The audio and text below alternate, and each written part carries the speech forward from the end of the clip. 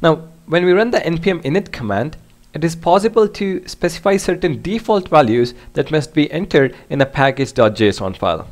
For example, for every project that we work on, let's say we want the author and the license to be Vishwas and MIT.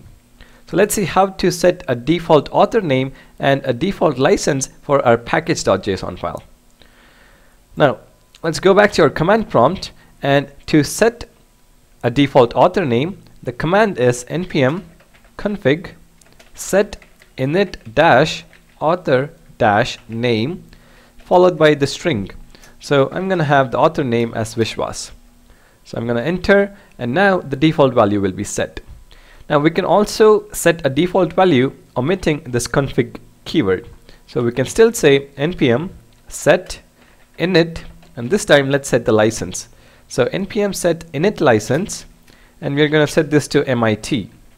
So now I'm going to run this, and there you go. The default value is set. So let's verify. I'm going to delete the package.json file, and let's rerun npm init. So npm init dash dash yes, so that we don't have to answer any questions. And this has to be npm. So when I run this, it is going to create the package.json file, and now if you have a look, the author name is Vishwas and license is MIT.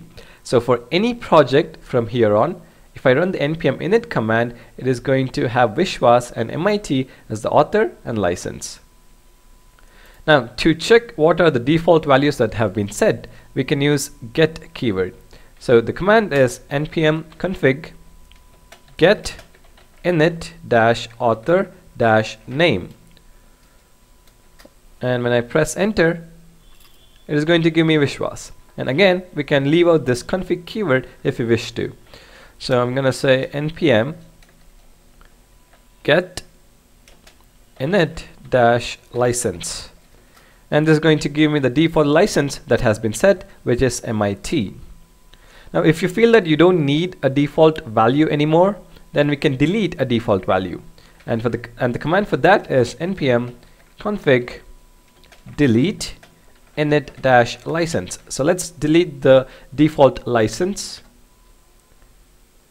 There you go, that has been deleted. And let's also delete the default author name. So npm config delete init dash author author dash name. And there you go, the author is deleted as well. So now let me just delete the package.json file and rerun npm init dash dash yes. And there you go, we have the package.json file. We have removed the defaults that we had set. So the author is not Vishwas anymore, and the license is not MIT anymore. ISC is the default that comes with npm. So there was a quick video on how to set some of the default values in a package.json file.